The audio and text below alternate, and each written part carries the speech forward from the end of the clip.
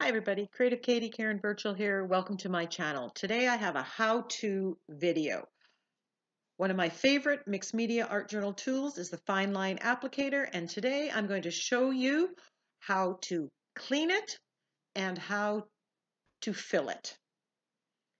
So the paint that's in here has been in here for a year plus, but it is starting to the paint is starting to clump inside and clog the nozzle, so it's time. So I'm going to take off this blue piece, which is just a sheath. No paint is really in there. And this yellow piece, you just twist it off just like you saw me doing. And that's where the clog is. The clog is also in this white nozzle that is still on the bottle. Now I'm going to take my Murphy's oil soap mixture. This is Murphy's oil soap, water, and dish detergent.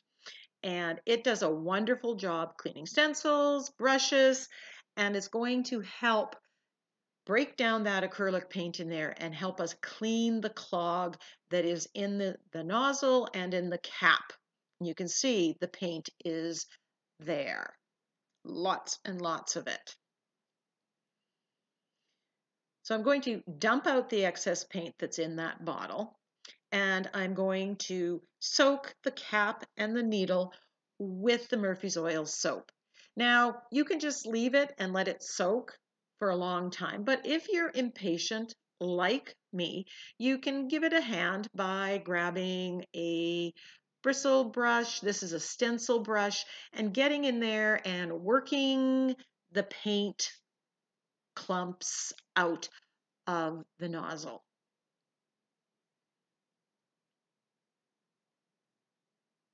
But again, you can just let it soak and it will break it down and become a whole lot easier to doing it. But, I'm impatient. So I'm going to work it. Now I'm taking that Murphy's mixture and just putting it in the bottle, and I'm going to push it through the nozzle here. I'm just trying to get at the clumps that I can't reach with the stencil brush. And you can see it's still clogged, so I'm needing to scrub it a little bit more.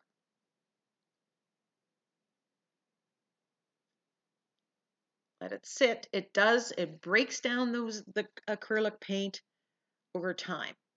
I did use the wire that's in the cap to pick out some of the excess paint clumps that were in there, and now you can see that the nozzle, the liquid is flowing right through very quickly. I'm just going to push another batch of this Murphy's oil soap through the nozzle just to make sure that it's all cleaned. Then I'm going to take it to the sink and give it a rinse with clear water. Make sure you put the plug in the sink so the needle doesn't go down the drain. So now we have everything is perfectly clean and we are ready to fill this with paint. Now I'm using Liquitex Basics black acrylic paint. This is Mars Black. I have used craft paint, and the craft paint that I used clumped a lot faster and required me to change it more frequently. So I don't recommend doing this. Liquitex Basic is a student grade paint. If you went to a higher end paint, it probably would last longer. Like I said earlier, the paint has been in this bottle for over a year before I started having any real problems with it. Now, I don't recommend filling this right up. You do not need the entire bottle of paint because it will clump over time. And even though I use it a lot, you use very little. And you can see exactly how much paint, a couple squirts out of the tube, and then I'm adding water. That's all that's in this bottle is just plain tap water, not distilled, anything fancy. You could use distilled if you want. And then I'm going to really shake this up well. You want the water and the paint to work. I have tried using Artist Loft paint, and I found that clumped too much. So you can see the needle, then you just snap that back on, and it holds firmly in place. You kind of screw it on and snap it. Works really, really simple, no pressure needed. And then I'm just going to test. Now this almost is coming out before I even put any pressure on the bottle. So I'm thinking to myself, I need to add more paint. And this is trial and error. You just want to try it and see. But you should, if you tip it upside down, the paint should not come out without having to put a little bit of pressure. But you should not be hurting your hand by pressing so hard. So there I'm adding another glob of it. And I'm sorry for the measurements, but depending on the brand you use, that's going to change. And you can see that's spread out a little bit. You also want the lines that you make or with the Fineline applicator to stay somewhat dimensional, not flatten out immediately.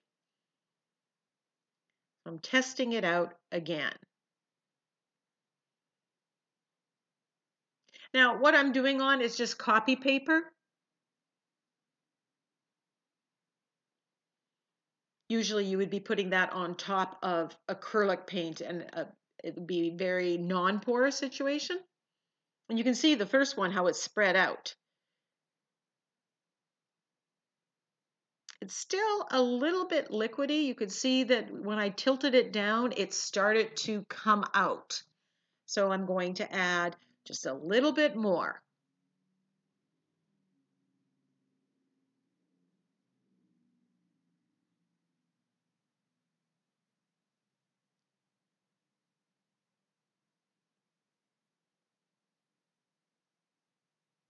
Don't fill the bottle right up. You don't need to mix the whole bottle. You will not use it. Add paint little by little. I don't use anything but tap water, and I'm using Liquitex Basics paint. I do not recommend craft paint. Now I'm shaking this up. You want this to really mix. And every time I go to use it, I shake it up again just to make sure that the water and the paint hasn't separated. And I don't find that to be too big of a problem, except for metallics. Metallics they clump a little bit more, and you definitely want to go with a better quality paint there.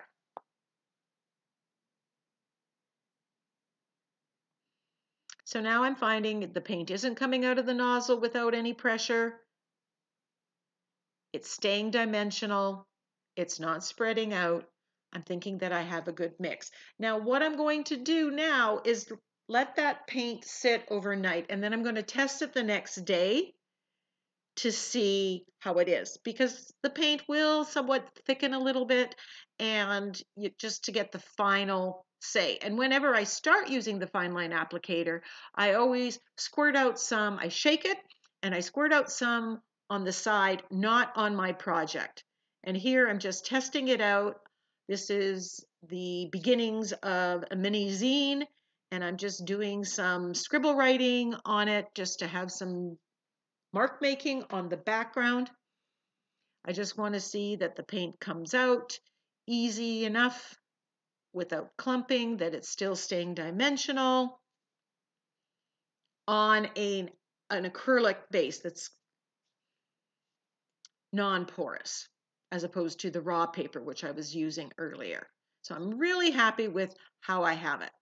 So there you have it, how to clean your Fineline applicator bottle and how to fill it. Happy creating!